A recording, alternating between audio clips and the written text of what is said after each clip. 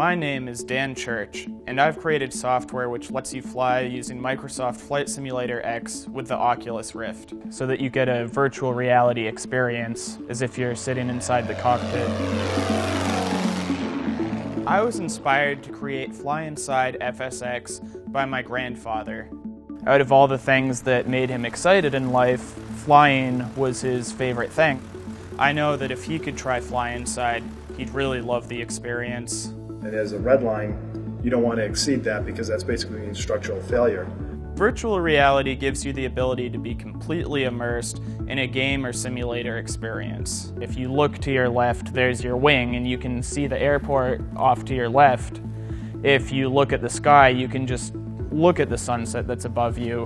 When I got inside the headset, I just felt like I was inside an aircraft.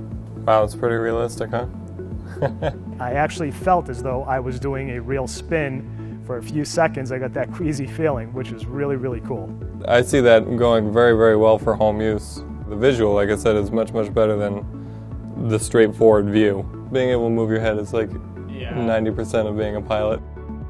The flight simulators give you an opportunity to practice things that are very important for you to know about, but wouldn't necessarily want to do in a real-life situation. It's a really fun experience for anyone who enjoys trying virtual reality demos. I'm not somebody who has the time to go out and get my pilot's license or anything like that, but I really enjoy the sensation of flying. I really enjoy all the stuff that goes with it, with the controls, and this really just brings that all into your living room, into your gaming room. I would play this for hours if I had it at home. I don't think many people would see me. Even just from an exploration standpoint, if you want to just get the feeling of doing something in the game without having to actually be there, say you want to fly it, but you can, Lots of different planes and vehicles you can try out.